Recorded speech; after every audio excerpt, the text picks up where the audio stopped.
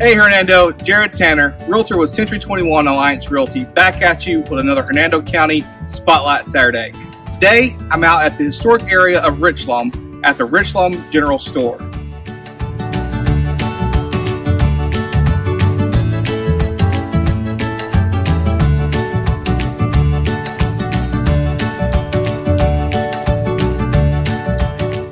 Here with me I have Eric Burks, current owner of the Richloam General Store. Eric, thanks for having me here. I really appreciate it. Thanks for being here. So, if you could, tell me a little bit about the history of the General Store here in the area.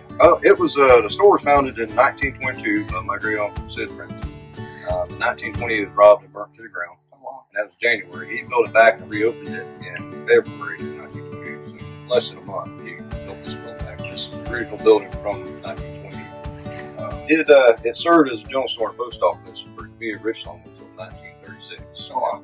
So about the area, what was going on around the time that this opened up? I know there was a lot of agricultural and significance like that. The two main industries out here at that time was turpentine and cucumber farming. Oh wow! They were hauling 2 railroad car train loads a day out of here of cucumber. Really? That's quite a bit. Oh, yeah. Most people don't realize the name Richloam means loam is dirt for soil.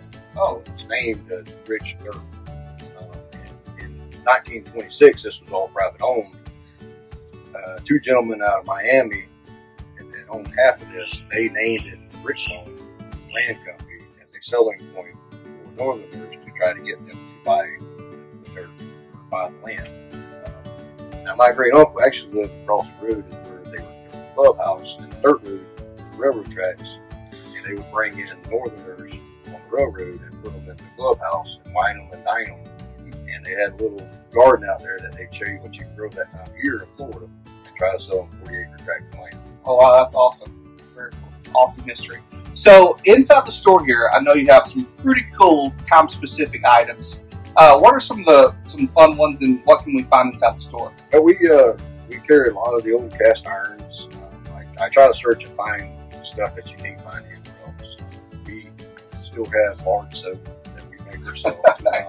Most of our canned products are put up by the Amish. Once we first reopened in 2016, we tried to can everything ourselves, and it just got to be too much. So we ended up going to the Amish, and the reason I'll use them is they can the old-fashioned way. They don't use a lot of detergents and stuff.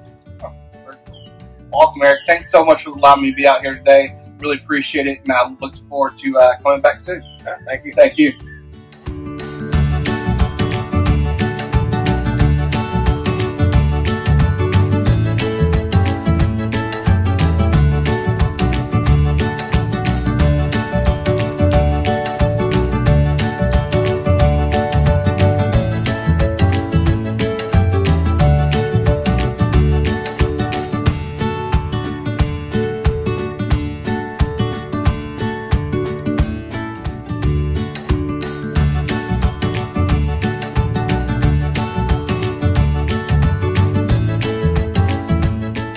Thanks for joining me here today at the Richloam General Store. I hope you were able to visit this awesome store and historic side of Florida soon. Make sure you tune in next week for another Hernando County Spotlight Saturday.